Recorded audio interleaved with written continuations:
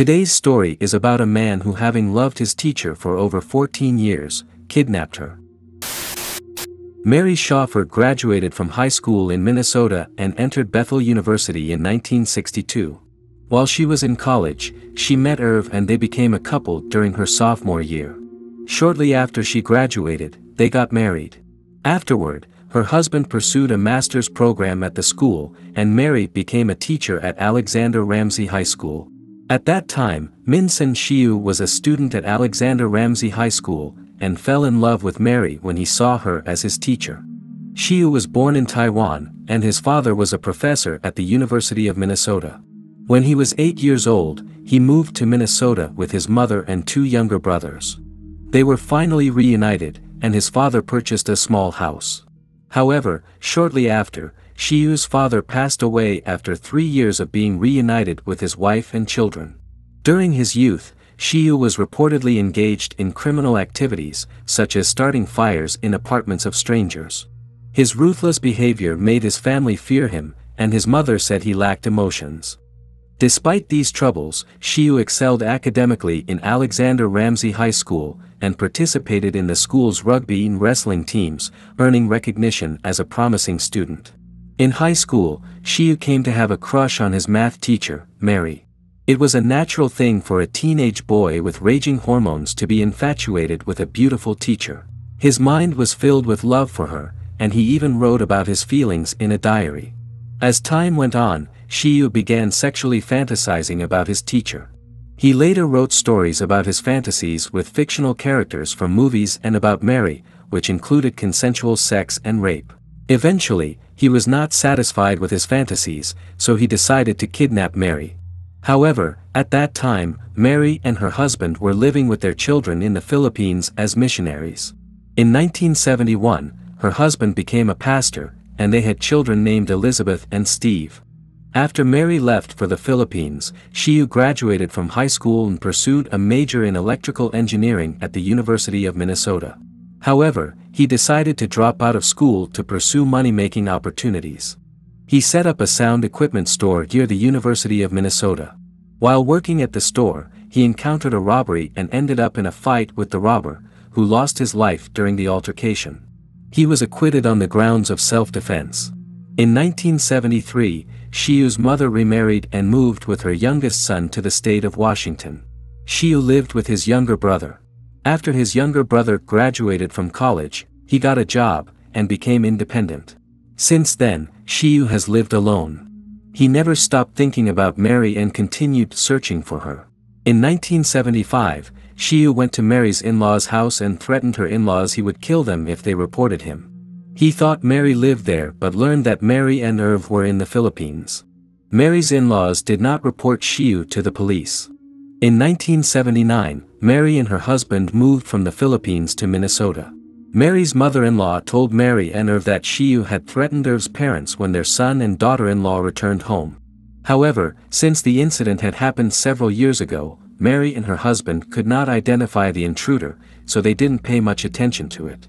They were planning to return to the Philippines in 1980, so they weren't concerned. Around this time, upon hearing about Mary's return, Shiu began stalking her. He spent hours hiding in the woods near her house. However, as Mary and her husband were busy preparing for their return to the Philippines and meeting friends, they didn't notice Shiu's actions. However, one day, her husband found sawdust on the floor of the house but didn't pay much attention to a hole under the bed. Later, it was discovered that the hole was dug by Shiu as part of his plan to kidnap Mary. By May 16, 1980, there were only a few days left until Mary and her husband returned to the Philippines. On that day, Mary sent her 6-year-old son Steve to kindergarten in the morning. Later, Mary and her daughter Elizabeth went to a hair salon to get their hair cut. Around 4:30 p.m., they left the salon and were walking to the parking lot. When Mary was opening the car door, an Asian man approached them. He wore thick glasses and looked like a well-groomed man in his mid-30s.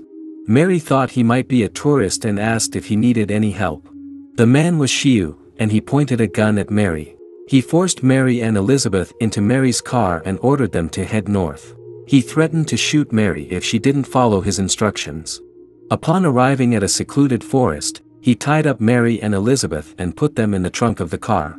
He then drove to a parking lot and attempted to switch to his car.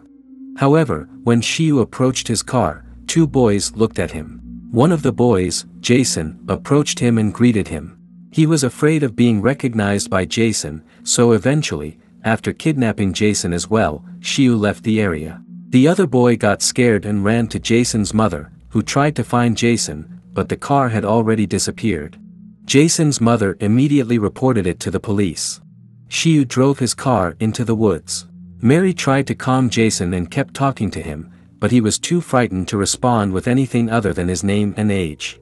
Shiyu took Jason further into the woods and eventually killed him. He told Mary and Elizabeth that he let Jason go. Then, he drove back home and put Mary and Elizabeth in a small closet, locking it. Until that point, Mary didn't recognize who he was. He brought her out of the closet and started talking about himself. He claimed that because Mary gave him a B in math, he couldn't receive a scholarship and couldn't attend college. As a result, he was drafted into the military, fought in the Vietnam War, and was taken as a prisoner.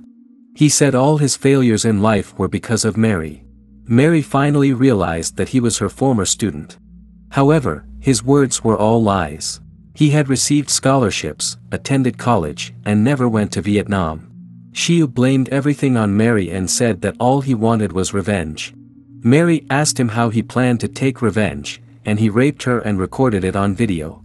Meanwhile, Mary's husband was worried as his wife and daughter hadn't returned. He searched nearby hospitals, thinking they might have been in an accident, but they were nowhere to be found. He finally reported it to the police around midnight. At that time, the police were investigating Jason's case, but they only asked Mary's husband a few formal questions and dismissed it as a simple husband and wife's dispute. They didn't take his report seriously. On May 18, 1980, the police were searching for the area where Jason was kidnapped and found a license plate that had fallen off Mary's car. The police considered Mary's husband a prime suspect and began investigating him. The other boy who was with Jason stated that the kidnapper was similar in looks to Mary's husband, but he passed a lie detector test and had an alibi, so all suspicions were cleared. During this period, Shiyu went to work at his store as usual and returned home every night. Mary begged him to release Elizabeth, but he didn't do it. He kept Mary locked in the closet when he went to work and kept Elizabeth in a box, and he put the box inside his car. Shiyu was confident that Elizabeth wouldn't escape because he told her that if she did, she would never see her mother again. Afterward, Shiyu wrote 2 letters to Mary's husband. The first letter suggested that Mary hadn't disappeared and had run away on her own, advising him to inform the police accordingly. The second letter demanded that the police immediately stop investigating the case. Both letters were sent to the FBI for analysis. Perhaps due to his overconfidence that he could never be found, or maybe because he was convinced that Mary and Elizabeth wouldn't escape, Shiyu's control over them began to loosen at some point. He allowed Mary and Elizabeth to have meals in the kitchen and gave them permission to shower every 10 days. Shiyu permitted Elizabeth to watch TV and even bought board games for her. A month after the kidnapping, he took Mary and Elizabeth to a job fair held in Chicago. Surprisingly, he rented a camping car and traveled to Chicago with them. As they hadn't changed their clothes since the abduction, Shiyu took them to a shopping mall to buy them new clothes. Due to Shiyu's strict control at the mall, Mary couldn't seek help. As time went on, Shiyu became bolder. On July 4th, Shiyu had dinner with Mary and Elizabeth and later went to the University of Minnesota to watch fireworks with them. Although Mary saw at least 3 police cars that day, she couldn't dare to ask for help because Shiyu was pointing a gun at her. During their captivity, Mary read the Bible to Elizabeth every day. Despite missing several chances, they didn't lose hope and faith. On July 7th in the morning, Shiyu told Mary that he sold his house and bought a camping car to travel across the United States with them.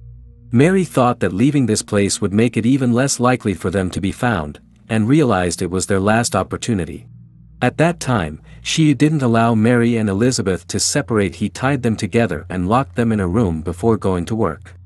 Mary used a hidden hairpin to open the door, and they went upstairs while still tied together. There, Mary made a call to the police. She trembled as she told them that she and her daughter had been kidnapped and asked them to come quickly. The police asked if Jason was with them, and Mary realized that Jason hadn't made it home. After reporting to the police, they left the house and hid behind a car. A few minutes later, the police arrived, and they were free after 2 months of captivity. Meanwhile, the police found Shiyu's store and arrested him immediately. He was initially transferred to Ramsey County Jail. There, he got to know a fellow inmate named Richard, who was soon to be released. He asked Richard to get rid of Mary and Elizabeth, promising to pay him $50,000 in return. However, Richard informed the police about this plan. In 1980, Shiyu was put on trial for the charges of kidnapping and rape. As soon as Mary testified, Shiyu suddenly jumped from his chair and tried to attack her, but fortunately, the prosecutor restrained him. He was sentenced to 30 years in prison. His second charge was related to Jason's case. Jason's parents had to endure unimaginable pain during the 5 months he was missing. Since Jason's body was not found, the prosecution couldn't charge him with murder.